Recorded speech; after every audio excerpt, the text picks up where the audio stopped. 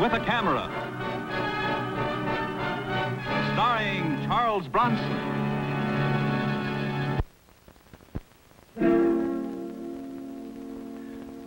Miss Adams, I want you to get off a letter to Eddie Chris of the Atlas Heavy Equipment Company, reminding me he promised to level that property in 1 day, and if he doesn't deliver, I'll personally wrap a crane around his skull. Get that all in, and I'll make it polite, huh? I'll get right to the point, Mr. Kovac. I want you to stop a murder. Whose? My daughter. 16, beautiful, spoiled rotten. I did the spoiling. Why? Well, since my wife died, she's all I've got. Yeah, I know. I'm Big Barney O'Neill, ex-ditch digger, self-made millionaire. I'm a big man. I can wear a tuxedo and I know what fork to use. But lay a hand on my kid and I'll kill you. Mr. O'Neill, if somebody's threatening your daughter, it's a job for the police. No, I want cops. I'll send for cops. This is a job for you, Mike. There's a picture angle. I ask, in the right places. They gave me one name, Mike Kovac. I haven't said I'd take the job yet. 15 years ago, my wife and I adopted Terry from Hathaway House. It's no secret. She knows. This morning, this came. Dear sir, I believe I have some information about your adopted daughter which will be of interest to you. May I have the pleasure of calling on you tomorrow morning? Robert J. Willings, private investigator. This was in it. That's what Terry looked like when they gave her to us. Where's the original? That's why I called you. The original of that picture is in the confidential file of Hathaway House. How'd this fellow Willings get hold of it, and what does he want? I'll tell you.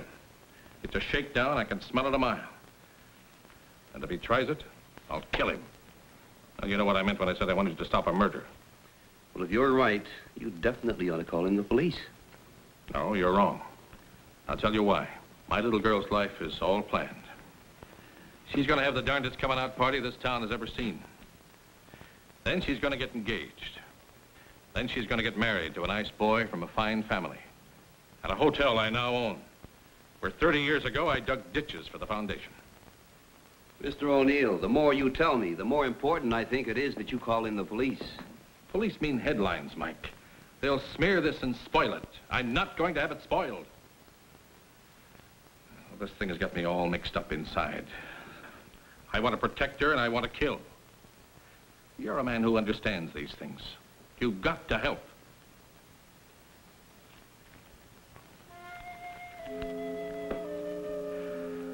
Thank you.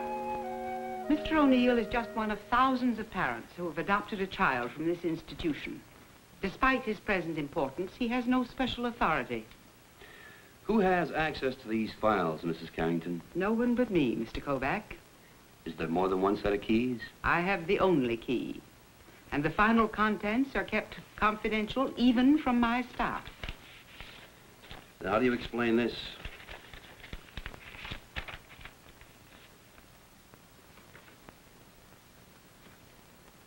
Where did you get this? It came in the mail this morning. Mr. O'Neill asked me to check it.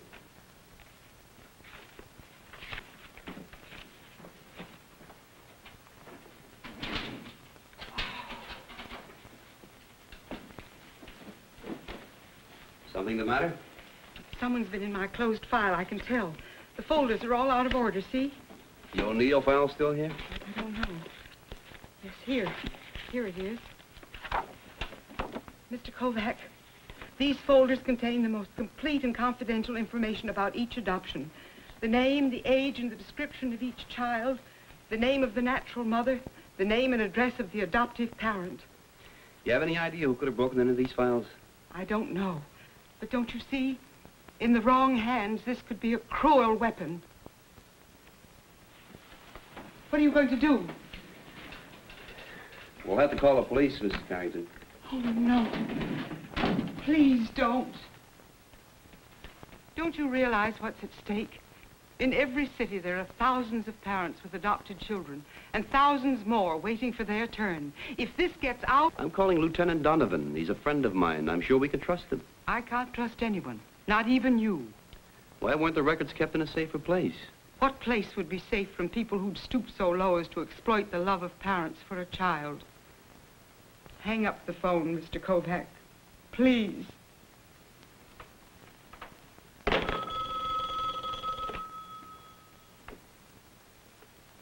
Yes? Yes. It's for you. Kovac, What did you find out? I'll have to hold it until I see you. Well, that character Willings just called. Said he wanted to verify our date. It's at 10 tomorrow morning. You want a ringside seat for an execution. Don't be late. Mrs. Carrington, you've got to trust me, and I'll try to help you as much as I can. Now, tell me something. Has this place ever been broken into? Yes. About 3 months ago, my desk. Some vagrant. Somebody got in here, but only the cash box was broken into. No, that's where you're wrong. Somebody also broke into the files and photographed the records. Photographed? This is how they got the duplicate picture of the baby. Did you report the robbery? No. The janitor did. They hit him, but he came to and called the police. Did he see anyone? No. He was hit from behind. And all this time, we thought we'd lost only $28. Mrs. Carrington, whoever broke into the files has had time to plan every step. Oh. Now, please, you got to get hold of yourself. Don't talk to anybody. Don't answer any questions. We have one advantage. They think that nobody knows that they photographed the records or that a victim complained. Now, if you want to get in touch with me, here's my card. Thank you, Mr. Kovac. All right, then, Mr. O'Neill. You count me out. If you're going to use muscle, get another boy. Simmer down. I'm just not used to being told what to do. Well, there's more involved than the O'Neill dynasty. There are other people, parents with adopted children. They've got as much at stake as you. They don't know it, but I'm working for them, too. Okay, so I sounded off. Look, Mike, let's start even. Call your shot. You'll do what I tell you to do? Well, it's either that or I take a walk and you get yourself another boy. Okay. You tell this ditch digger where you want him to swing a pick. The first thing to do was obvious. Get a look at this fellow Willings, hear his story, and get a picture or two for identification. I thought I could talk to you alone, Mr. O'Neill. We are alone, Mr. Willings. Those characters from the old country doesn't understand a word of English. All right, I got your letter. What's on your mind? Well, you might say that this is the end of the mission for me, Mr. O'Neill. That's so? Yes, I represent a client who for the last 15 years has devoted every living moment of her life to a crusade. You mean she's been trying to find a baby? Yes, Mr. O'Neill, her baby. And now the crusader waits at the gate. Oh, come on. You can talk plainer than that. What do you really want? I want nothing. But let me talk to you about a woman who is also a mother. 15 years ago, while under the stress and strain of panic, she gave up a child, a little girl. A small, soft bundle of innocence she relinquished to strangers. Are you talking about my daughter? Her daughter. A little child wrapped in a blue woolen blanket with the initials A.L. embroidered in one corner. For 15 years, every walking, working moment of her life has been dedicated to finding her, and as luck would have it, she did. Luck or you, Mr. Willings? Well, let's just say that I was helpful, and let's just say that all she wants now is to look at her. Just to look at her. Now, surely that's not asking too much. No, it isn't. But after that, then what? Why, nothing. She returns to the shadows from which she came. Just like that? Just like that. Oh, surely you can find the kindness in your heart to grant this poor woman this simple wish. Would you believe that she spent close to $20,000 of her hard-earned money finding her, but it would be worth it. For her. And for you? Oh, I don't matter in this. I'm just an instrument. You play a pretty expensive tune. We ask for nothing. Material, that is. We realize that as a natural mother, she has no legal claim whatsoever. The answer is no. Of course. You're quite within your rights to say no. To her, to me, to anyone.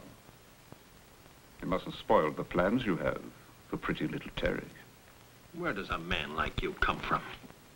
And it's where I'm going that matters, isn't it, Mr. O'Neill? But surely, after spending $20,000, you can't object to my client waiting outside the school where your daughter was a student and just, well, catching a glimpse of her, just talking to her, perhaps touching her, possibly holding her in her arms for a final moment of farewell? You're really one of a kind, Mr. Woodings. Now, my client agrees with you. As it happens, she's just outside. May I bring her in? Thank you.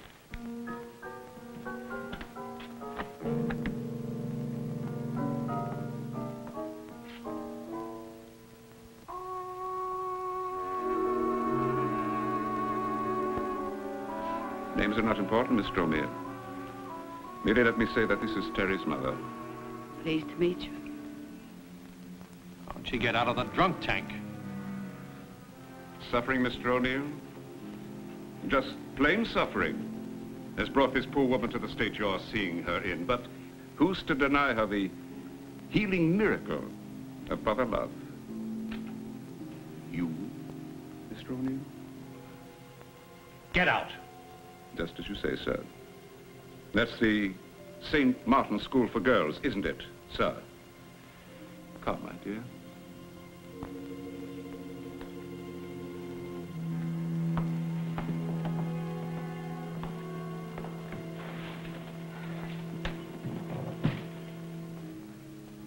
That dirty, miserable chiseler. It's embarrassment. $20,000 worth of embarrassment. Well, what are you going to do about it, Mike? Well, I don't know. I haven't dealt with anything like this before. You better do something fast.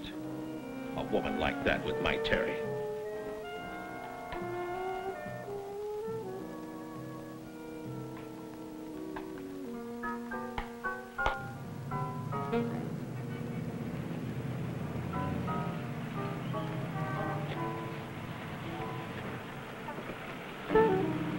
How'd it go? Well, the man inside was supposed to be a masseur. I don't buy it. Wait for him, follow him, you understand? I understand.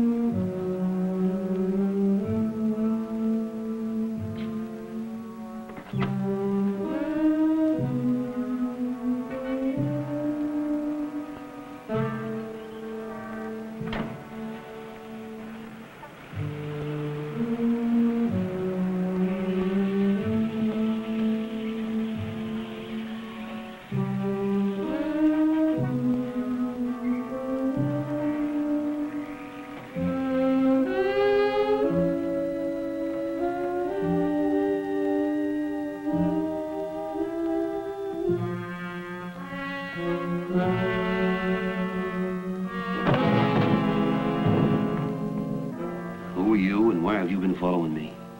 I'm a tourist.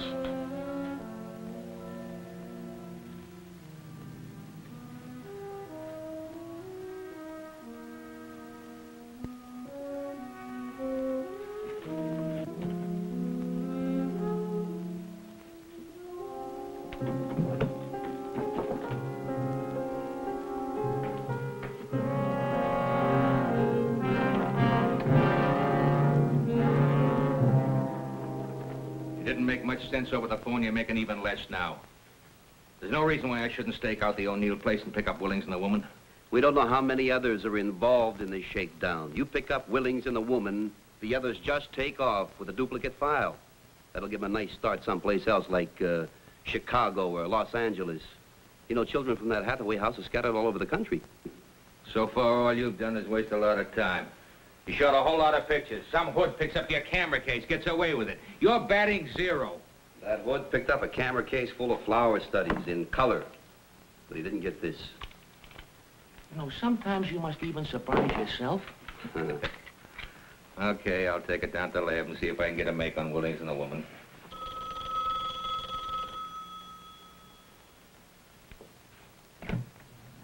Yeah? Mr. Kovac, I'm afraid there's been another contact. Mr. Douglas Morley called me and said that he's just received a special delivery letter. And a Mr. Willings is coming to see him tomorrow about noon. They adopted a baby from here a little more than 2 years ago. Would you give me that name again, please? Douglas Morley, Vulcan Laboratories. I got it. Now, please try not to worry, Mrs. Carrington. Thank you, Mr. Kovac. It's all right. It's all right. Goodbye. Mrs. Carrington. She says Willings has contacted Douglas Morley. If they're working that fast, they could be using the same woman. Now, you let me get a picture of her, and that's all we'll need. Too much of a long shot. I'm picking them up. A picture, Donovan. Mike, I'm the police. You're a bachelor with a dark room and a hunch. But it'll work. I know it'll work. No dice. Donovan, wait a minute. Give me until noon tomorrow. Just until noon. Forget it, Mike. I'm taking over. Mr. Kovac, Yes. I'm Terry O'Neill. Come on in. Oh, this is Lieutenant Donovan. How are you, miss? Won't you sit down?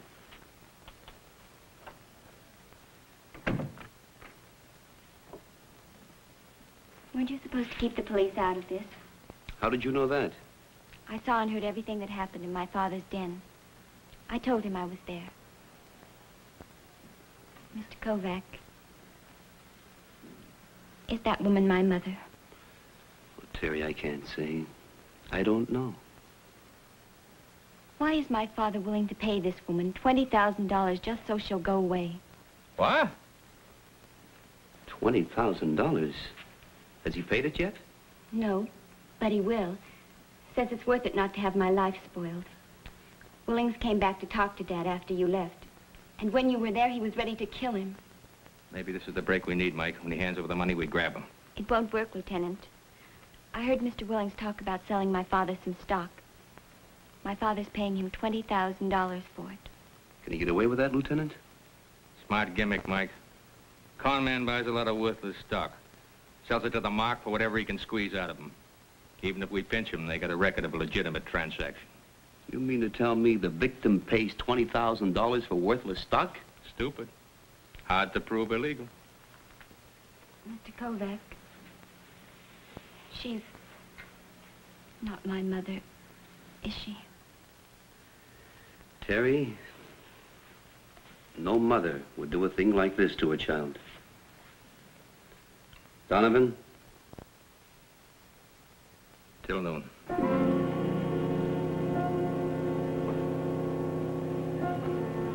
Mr. Willings, we have an appointment with Mr. Morley. Oh, yes, Mr. Willings. Park your car over there, please. Thank you, officer.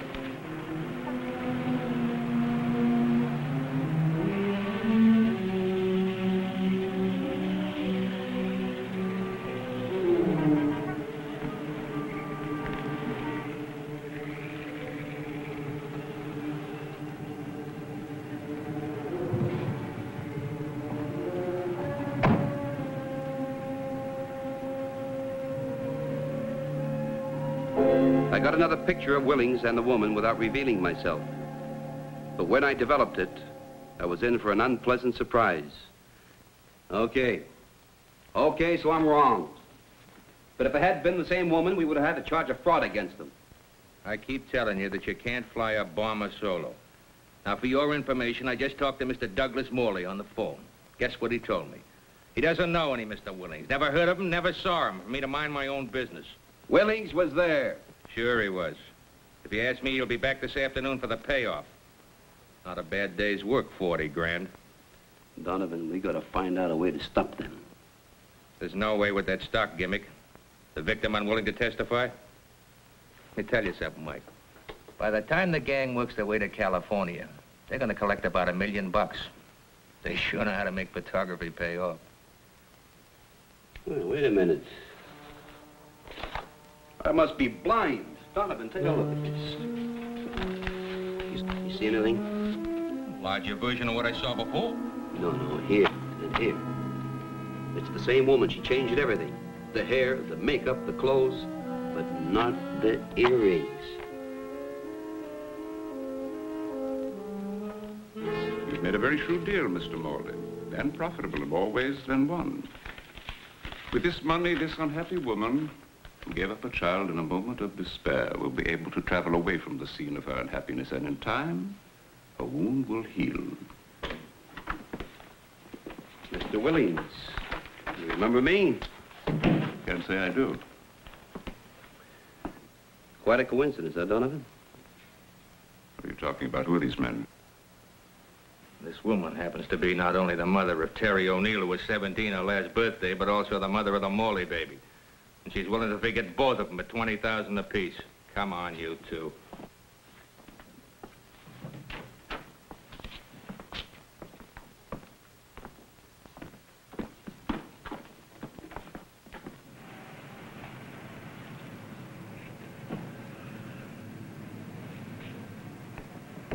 Hey! Over here!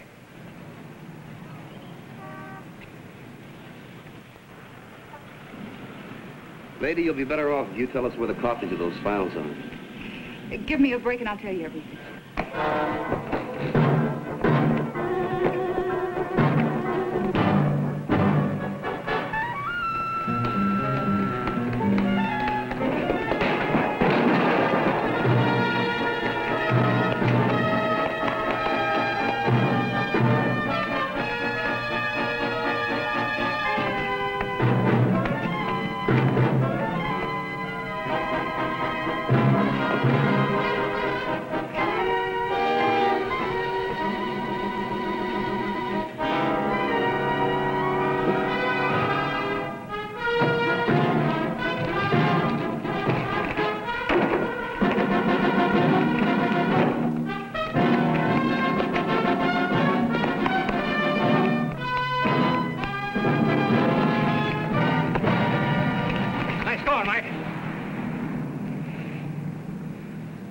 You know, Lieutenant, I wish you would give me about 5 minutes more.